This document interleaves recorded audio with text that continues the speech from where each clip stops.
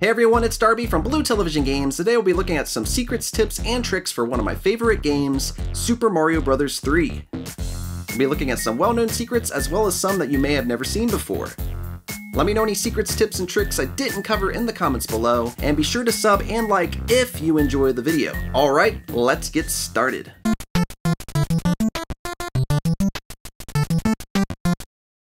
Alright, first up, we're going to check out the 3 warp whistles in Super Mario Bros. 3. The first one can be found in level 1-3. Once we get to these blocks here, we'll want to get rid of the Koopa and hold down on the white block in the middle. After a few seconds, you'll pass through like so. Run to the end of the level and we'll be teleported to a Toad House. One toot on this whistle will send you to a faraway land. That's right, with these whistles we can skip entire worlds. In World 1 Fortress, we'll find our second whistle. Once we get to this section with the dry bones, we'll take him out. Use the raccoon suit to fly straight up. We'll go across the top of the level. Once we hit a wall, we'll hit up, and it will teleport us to this room with the second whistle. Nice and easy. The third whistle is in World 2. The top corner of the map, use your hammer on the rock. If we stop at the Toad House, we can pick up a frog suit. Getting back on track, we'll go down for the Fire Brothers fight. I don't recommend trying to use the frog suit to do this, but it works just fine. No matter what suit we use, we get the third whistle here. Once you have your first 2 whistles, you can actually warp straight to World 8. Use the first whistle on World 1. Once we appear on the Welcome to Warp Zone screen, all we gotta do is use our second whistle. Once you use the second whistle, it'll teleport us straight down to World 8. Enter the pipe, and there you go. Since we're talking about World 8, I might as well mention one of my favorite tricks in the game. And that's making this ship level even easier. Hop into the water when there's a break between the 2 ships. And then slowly try to make Mario go underneath the second ship. Once he's under, tap the swim button and just keep tapping, tapping, and tapping. If you don't tap fast enough, you will drown. There will be another break in the ships, and this time we'll need to go underneath the third ship, and then repeat the same process. Tap the swim button so we don't drown, and eventually we'll get to the end of the ship. Once we do, we can hop up over from the left and go into the pipe, and then defeat Boom Boom and finish the level.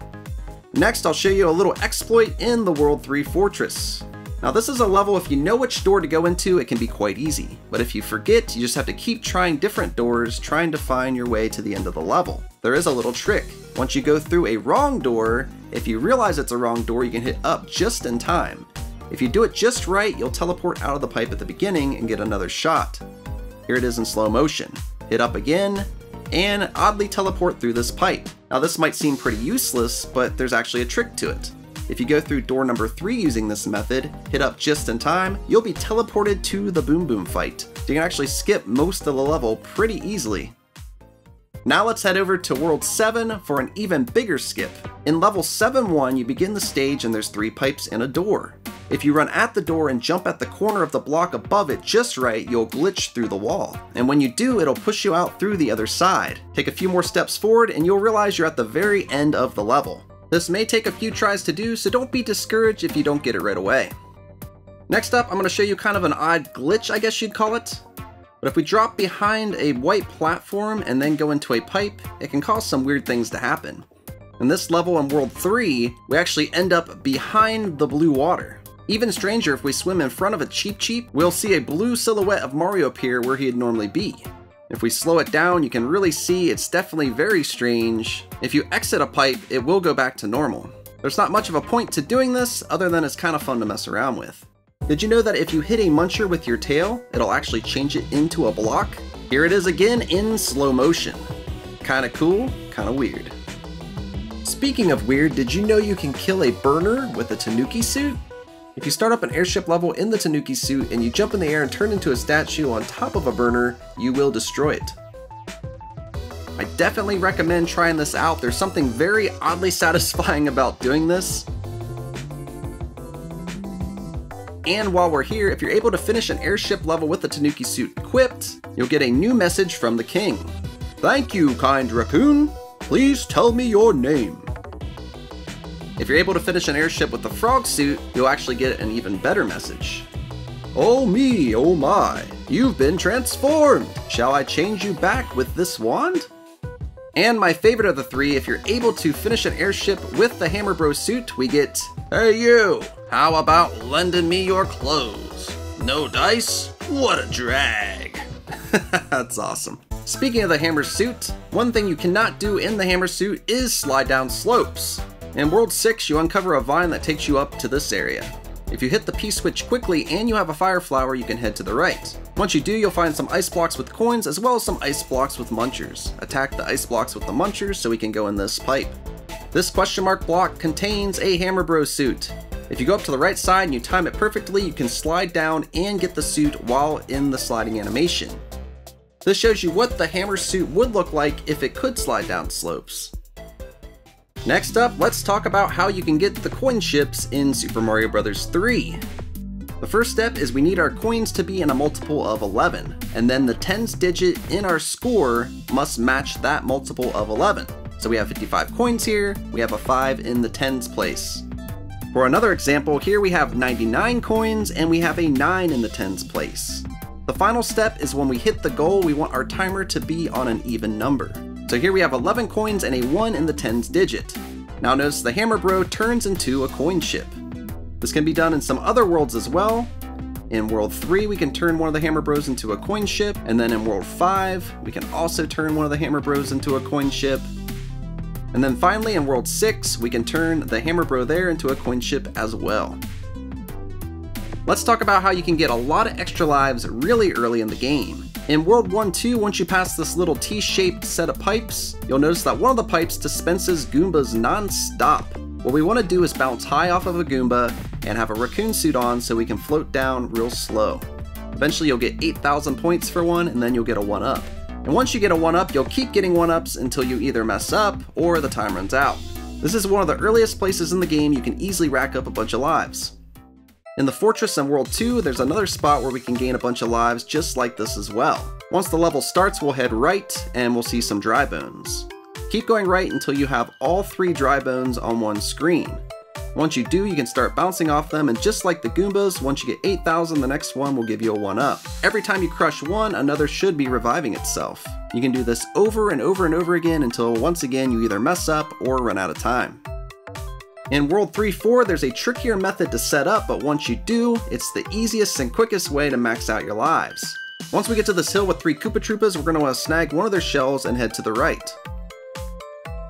At this question mark block, I recommend stopping and getting a power-up. The Koopa Troopa will come back to life and you'll lose your power-up. We want to head right far enough for the Lakitu to spawn. Once he does, jump on the Koopa Troopa, grab the shell, and now head left.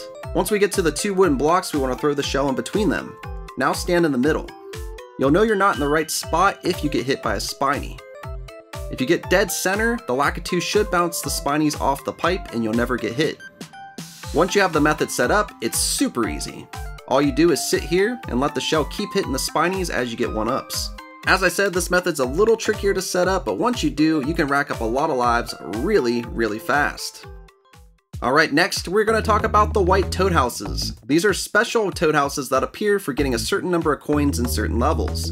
You'll get cool things like this P-Wing. In World 1-4, you're going to need 44 coins. If you're able to do so, you'll get the white toad house, and inside you'll get a P-Wing. Now World 2-2 is a little bit trickier, so I'll walk you through this one. Make sure to snag these 3 coins and head right. Once we get to this moving platform, the first thing we're going to want to do is collect all the coins and not hit any bricks except for this first one right there. Once we get these 3 coins, we want to head back to the beginning and jump on the lift again. This time we'll hit the second brick. It uncovers a P-switch, which will change these blocks into coins. These last 2 here will make a big jump. Bounce off him if you need to, and collect the last 4 coins. If done correctly, you'll unlock the next white mushroom house, and you'll get an anchor. World 3-8 can be a bit tricky, especially with these water sections. You're going to need 44 coins in this one. If you get all 44 coins, you go into the white toad house, and you'll get a P-Wing. In World 4-2, you're going to need 24 coins. If you get those 24 coins, you'll be rewarded with an anchor. 5-5 can be a little bit tricky, but if you're able to get 28 coins, in this white mushroom house you will get another P-Wing.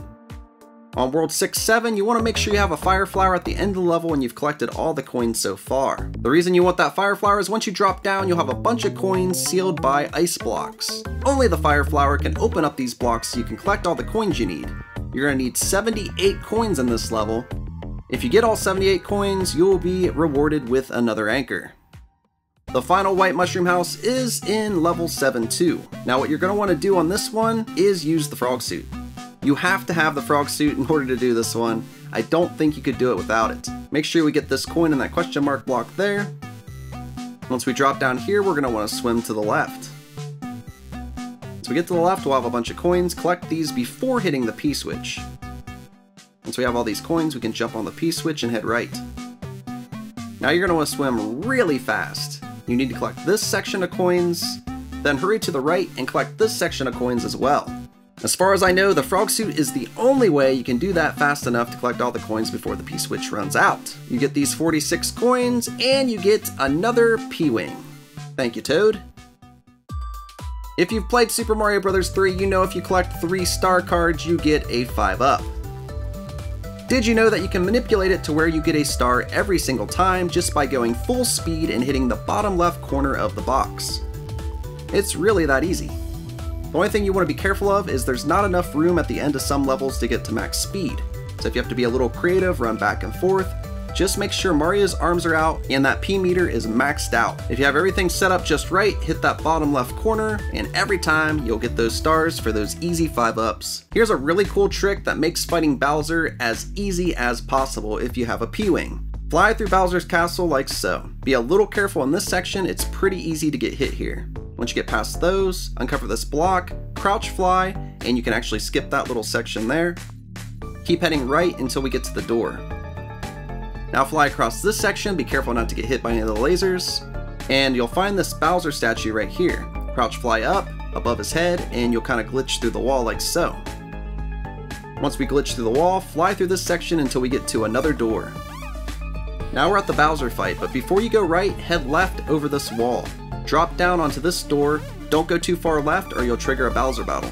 Fly back to the first room and fly far enough right to uncover Bowser.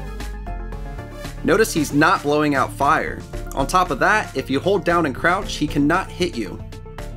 That's actually because there's a problem with Bowser's hitbox, and if you crouch, he just cannot hurt you whatsoever. That in combination with that glitch we just did, which keeps him from throwing out fireballs, makes this fight insanely easy. Once there's only one block left, move to the left out of the way, and Bowser takes himself out. Now if you don't have a P-wing, you can still do this fight pretty easy as well. The only difference is he's going to be shooting out fireballs because you can't fly over the wall. But notice as Small Mario, we don't even need to duck because his hitbox is screwed up and he cannot damage us. As long as we stay right in the middle of him, he's not going to hit us with any of the fireballs. Once there's one block left, once again move out of the way and let him take himself out. So once we beat the game and the words "The End" appear on the screen, we need to hit the start button. If you've never started another game after you beat Super Mario Bros. 3, you're missing out on a big treat. Open up your item inventory and you have 4 rows of P-wings. Quite an awesome reward for beating a fantastic game. Alright guys, that's going to conclude our look at Super Mario Bros. 3 secrets, tips, and tricks. Let me know some that I might have missed in the video in the comments below, as well as some of your favorites from the video. If you enjoyed this video, make sure you give it a thumbs up, and if you're new to the channel and you like what you see, be sure to hit that subscribe button. Thank you guys so much for watching, and until next time, I'll see you around.